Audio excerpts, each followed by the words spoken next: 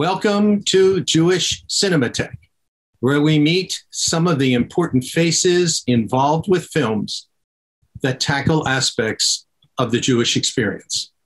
Today, I am joined by writer, director, and producer Jonathan Gruber, whose new film, Upheaval, The Journey of Menachem Begin, a rebel destined to lead, is out for release. Jonathan's work includes the powerful documentaries, Jewish Soldiers in Blue and Gray, Pola's March, and Follow Me, the story of Yoni Netanyahu.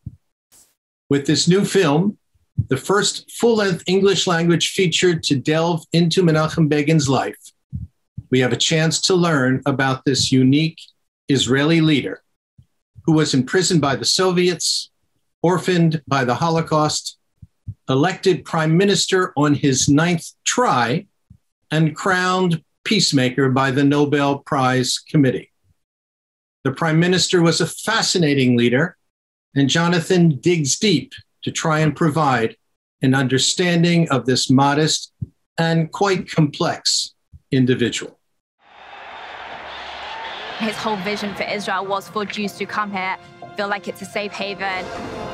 באיזה סגנון אתה מתכוון להיות ראש ממשלה? סגנון יהודי טוב.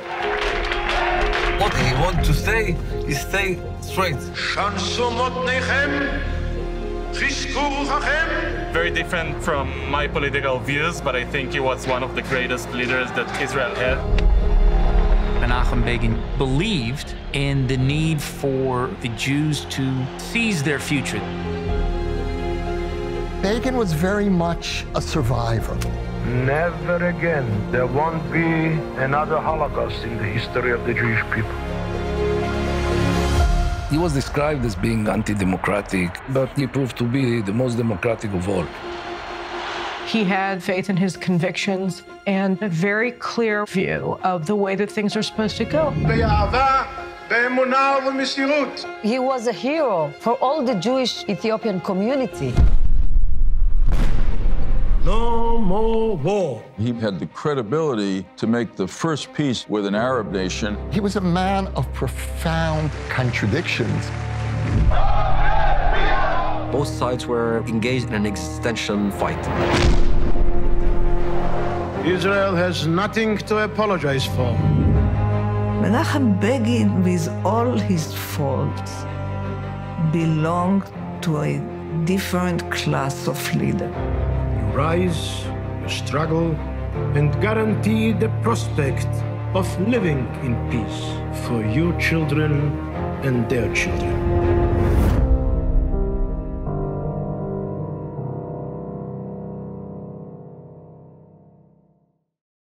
Jonathan, welcome. Thanks so much, Eric. As a documentarian, you have lots of work that you've done research on.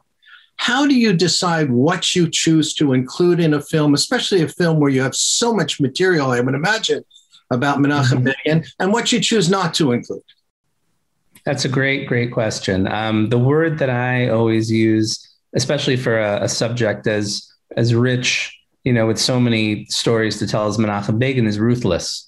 That you really have to figure out what is sort of the core of the story, or the several cores of the story, and then push forward. For Menachem Begin, I felt that I definitely wanted to talk about the highs and the lows. There were certain things that we left out of the Menachem Begin story. Just one example, which felt like it was a little bit of inside baseball for American audiences, is what he did in terms of the economy, the Israeli economy, which is a huge story. I mean, basically bringing it from more of a socialized economy to capitalism. But I just felt that in the period of time that we were talking about, and sort of the arc of Menachem Begin's story that we were telling, which is about his life experiences and his connection to the Holocaust and how that influenced every single decision that he made, at least that we showed in the film, that was one thing that we decided to leave out. It's hard. It's hard to when you have 30 interviews. I mean, I was grateful that when I went through the first cut, that we weren't that far past 90 minutes. I think we were under 2 hours, which it was like There's no, now that the story's in, we're in the ballpark. You brought in so many interesting interviews, with really terrific people from Senator Joseph Lieberman to Ambassador Michael Oren, and you had to pull this together. So there you had these 2 hours to deal with. You said you dropped certain things you didn't include, the economy. How does a filmmaker decide what they feel is going to be important and what is not going to be important? And was there one specific audience you were looking at? Were you looking at the American audience? Were you looking at a broad audience? Well, it's primarily for an English-speaking audience, and so that narrows it down. I mean, the largest English-speaking audience is North America. There's obviously the UK, but frankly, so these films about these Israeli subjects, as you mentioned, Follow Me, it's hard to get them on in Europe, because I think there's this sort of idea that this is a propaganda film or something. I think anyone that really sits down and would watch this film on Menachem Begin would see that we really don't, cut him slack. I think when we talk about the war in Lebanon, we talk about even Deir Yassin, we talk about his approach to the settlements, that we're really, I have a journalism background. And so it's really important for me to tell the stories in the most complex, nuanced, and fair way possible. What's unfortunate is that even with all of those interviews that we got, is we only had one Arab interview. It was desperate is not the right word, but it's what it feels like. But I was desperate to have Arab voices in the film. We interviewed an Egyptian academic, and it was great to have him in there, and he added some really important things. But then after the interview, even after he signed the agreement, he said that he didn't want to be in the film. So we said, okay, that's fine. There was a Palestinian academic who canceled the day before. I think the state of things is that people are very concerned about being co-opted into something that might be only telling one side of the story. And so I think the film is for people who don't really understand the state of Israel and the history of Israel. It's a way of looking at it through one of the founding fathers. People who know David Ben-Gurion don't really understand how Menachem Begin was sort of the yin to his yang in many ways. Let's stay with that for a minute, because Ben-Gurion and Begin had a very an interesting relationship. How's that for a term? Sure, I'll take. They were, in a sense, arch enemies, and yet late in life, they came together and became friends. What was that all about? Was it just the fact that one wanted to be the leader, or was it very different ways of looking at life and at the Jewish people and what Israel should be? So I haven't, done extensive research on Ben-Gurion. I've, watched a few films and know about him, of course.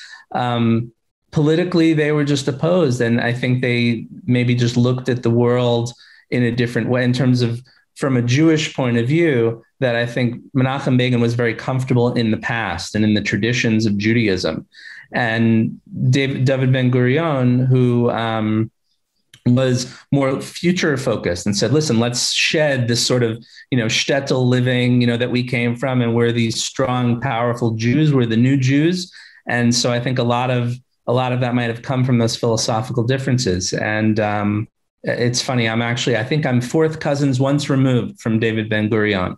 So, or first cousins 4 times removed, however you say it. And exactly. So, but I didn't let Ben-Gurion off the hook either in this film. That's for sure.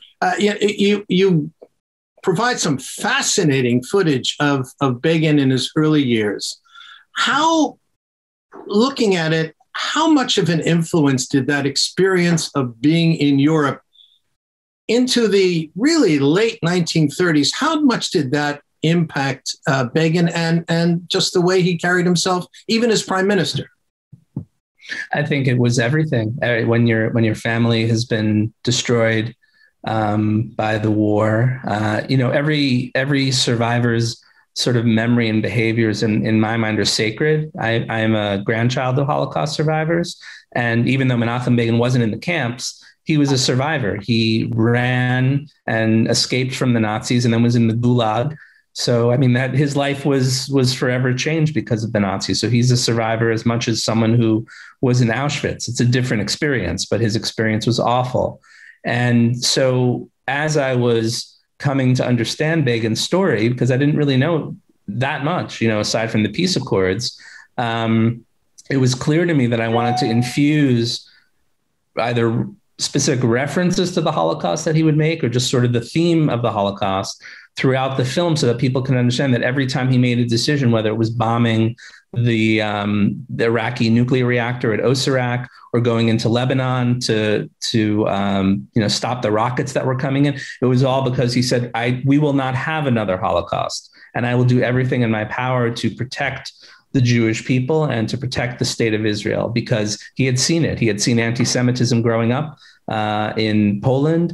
He had seen it obviously in World War II. He saw it in the Gulag. He saw it fighting the Arabs. He saw it with the British. So that was something that was just a part of who he was. As Yossi Klein Halevi says in the film, there is no Menachem Begin without the Holocaust.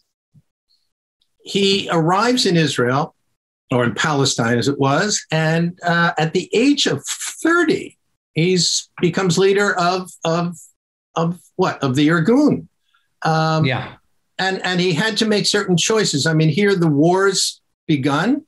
Britain is fighting Nazi Germany, and yet Britain is also excluding Jews, keeping Jews from coming to Palestine because of their 1939 white paper. Begin decided to take a more extremist view towards the British. Can you talk a little bit about what do you think was in his mind? I mean, here you have an army, a massive army that's fighting the Nazi army, which is killing Jews, and yet they're also potentially your enemy there. Can you just, how was that to even put that into a film? Well, it's complicated, like most things. I think we touched on Begin, and actually there's an old interview from an Irgun documentary that we got where he said that we decided that the British were essentially killing Jews on some level by not allowing them in. So in his mind, they were, it's strange to say, but they were equivalent on some level to the Nazis, because they were not allowing Jews to escape from Europe. And in terms of what he decided to do, there were three main groups, as people who are watching this might know. There was the Haganah, who said, let's negotiate with the British, for our own homeland. There was the Irgun, who said the Irgun and the Lehi, who said we're going to fight, but there were two different ways of doing it. The Lehi were a little bit more violent, whereas the Irgun, Begin said, we're only going to target things where we don't kill people. We're going to target installations. Now, that obviously didn't happen the way he planned it, especially with the King David Hotel, but there was some method to what he was doing. And this was, and obviously he's fighting, and there are people who are dying, and whether it's Brits or Arabs or Jews, and it was complicated. And he got I don't want to say he got a bad rap. He was fighting. And these are things that I can't answer to say what he was or what he wasn't. That's, people should watch the film and make determinations on their own. When you blow up a hotel and kill 96 people, you still did it, even when you warned people for half an hour to get out of the building. One of the things that comes through is, I guess, his Menschlichkeit, what kind of a special guy he was. In 44, 45, I mean, fellow Jews were going after his Irgun members and turning them over to the British. And yet he kept on saying to his people, you can't shoot at another Jew. So he's being shot at, and yet he's telling them you can't shoot back. What does this say? Well, specifically that's the Alta Lena incident. But what you're talking about is something a little bit different, which was called the hunting season. My French is terrible, so I can't pronounce it properly. But they were turning in Irgun members. And I think, especially being in the shadow of the Holocaust, that to say that we've survived this, awful situation, this tragic situation, and now we're going to fight each other. That's just not going to happen. And in some ways, Menachem Begin's lack of a response to fighting against the Haganah was instrumental in fighting the Jewish state. If the Haganah had to fight the Irgun in addition to the Brits and the Arabs, who knows how history would have been different. Although there's some who say that they did have to fight them, but that's a whole different story. And these are all great conversations for, like, again, you know, I did not make this film as an apologist, you know, for Menachem Begin. I think these are all really, really important stories. And it's again, people can watch the film and hopefully get a sense of why Israel is the, you know, complicated and wonderful and sometimes terrible country that it is. So you show a whole variety of moments in Begin's life in a very creative way. The King David Hotel, the Altalena affair, which was the affair where Begin's ship was bringing ammunition for the Jewish state. Controversial. Mm-hmm. One of the things I noticed that you left out, I don't know if it was on purpose, on the shore fighting at Begin, firing on Begin and his men was not only Yigal Allon, but Yitzhak Rabin. Mm-hmm. Was there It didn't leave it out intentionally. It just felt like it was, you know, going to take you into a place that was, the fact was he was getting shot at, and the fact was that he told his men not to fire back, and that prevented potentially a civil war. Yitzhak Rabin is, and what's, you know, what I love about film is that really it's not supposed to be the white paper on a subject. It's supposed to be an introduction. It's the tip. And so people, when I made my film about Entebbe and the Yoni Netanyahu, people said, didn't you know Idi Amin, you know, trained in Israel? I was like, yes, I do know that. And if you're interested in it, then you should go read a book about it and find out more. So you're absolutely right. Yitzhak Rabin was there. And so these are sort of the, you know, the Mount Rushmore, you know, of Israel. And yeah, that I didn't keep it out intentionally. It just felt like it would have taken a little too long. So this is my question for you as a filmmaker. I mean, so you have to make certain choices and not to divert your subject into a direction that you didn't want it to go. Correct. But sometimes there are places that you do want to go. Like what was super important for me was to talk about his democratic liberal values, even though people, you know, said he was a right winger, he was a fascist, based on him being in the Irgun, based on him, even the way he protested against Holocaust reparations, to the point that he started a riot against the Knesset and that people were throwing rocks, and he was banned for 3 months, you know, from being in holding, you know, being in the Knesset and being, you know, the political leader that he was for the opposition. It was really important to say that here he was a person who said that people like Arab Israeli citizens, for instance, they should not be under military rule, which was the case, which was shocking to me as I was, you know, reading this, that from 1948 till the mid 60s, the Arab villages were under Israeli military rule. And he said, no, these are citizens. These are Arab Israeli citizens, and they should have the same rights as Jews. He brought in, as prime minister, he brought in Ethiopian Jews.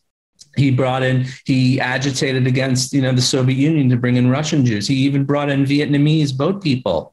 And, you know, these are remarkable qualities. He was a refugee himself, so he knew what it was like. And these are just, you know, they're and people here in and the other thing that he did was the Sephardim, the Mizrachis. This is another thing that I learned about, that I'm so grateful to be able to tell these stories, because I learned the complexities of Israel, the understanding that there was so much discrimination against these North African and Middle Eastern Jews in Israel by the sort of Ashkenazi European elite. And Menachem Begin said, no, this is unacceptable. And they were a part of his political base. But he not only won finally, after you said 9 times in 1977, and, you know, got those votes, but he delivered for them. These were people, many of them who had, you know, who were well established and respected people in their countries. And they came to these development towns in the middle of the desert in Israel, and were living in tents. I mean, this is, talk about the lack of dignity. And he felt that these Jews should have the dignity that they deserve. And so he put money into something called Project Renewal, and built homes and helped them get careers. Even at the end of the film, there's a beautiful song called Sion Tamati, which is an ancient song by Menachem Mendel Dolitsky. And Rem Bashari is this really talented musician who recorded it. He learned music in one of those development towns, and the musical program was put in place because of the money that Menachem Begin helped, create because of Project Renewal. Jonathan, that's a long answer. The footage that you were able to pull together, I mean, sitting and watching, you have these images of Menachem Begin, and there he is sitting, and chatting with Israeli Arabs, or what today we might call Israeli Palestinians. And the sort of mutual respect and love they seem to be showing each other. Wonderful, powerful. If there were to be one major accomplishment and one major disappointment that you found in Begin, what do you think that might be? It's funny because we talk about so many things about Menachem Begin's life that are fascinating, but sometimes we're remiss in overlooking peace with Egypt, which is, clearly, and the man won the Nobel Peace Prize with Anwar Sadat.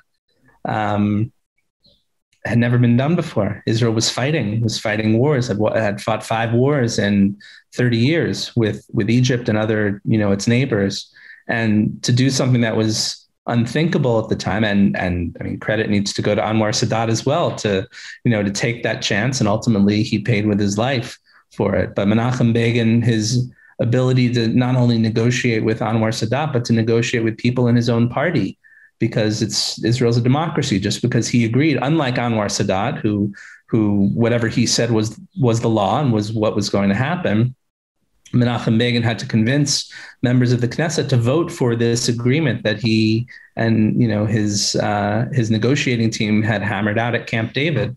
So that, I mean, it's remarkable. And when you see today, I mean, there's peace with Jordan and the Abraham Accords today. I mean, it really, I think it's all based on the fact that Menachem Begin was the first to do it. And I think, by the same token, in terms of the sort of the biggest mistake or tragedy is the war in Lebanon and the deaths, not only the soldiers' deaths, but the devastation, wrought on Lebanon and how it destabilized the country. The suffering that the people of that country, it's a war. The country was turned into a war zone. The Palestinians were shooting rockets, and Israel said, that's enough. Now, in theory, when those first objectives were met, maybe they should have stopped. And that's, a whole nother situation about Ariel Sharon's responsibility for this.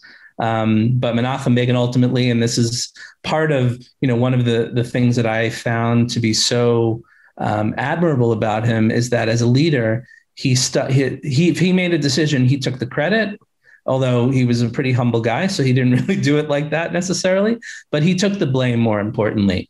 And he took the blame to the point that he resigned from his prime ministership. I mean, it was in combination with the fact that his wife, who he loved tremendously, and I'd love to talk about that a little bit as well, because I think that's a very key part of his life. But what leader today would resign for making a mistake on that level? It seems that people cling to power so much so. And the fact that he left and said, I'm not doing the job anymore, says so much, about his honor and his own dignity, about what he felt was right for himself and for the people of Israel.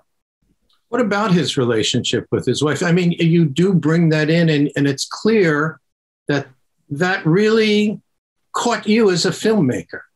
It was beautiful. It was beautiful to be running for, first of all, to be in the opposition for 29 years as the leader is, I don't know, who's going to let someone not, lose and still be the leader. So that speaks to him. But there he is on election night. He's won. And the first thing he says is he quotes from Jeremiah, and he says, I want to say this to my wife who's been with me through all these times. Just such a humble man to immediately thank his wife, not at the end, the first thing. And he did this often, there's a state dinner, a White House state dinner at the end of the film, where again, he thanks his wife. He says, thank you for persevering with me. And it was a beautiful relationship. They went through so much together. They were teenagers, or she was a teenager when they were married. I think he was 20. They were separated by World War II. He went to the Gulag, and seemingly never to be seen again. Miraculously, he got out. and got an all-expense paid trip to Palestine with Andrew's army, and then was reunited with his wife. And then they were together in the opposition, in the underground, while the Brits were looking for him.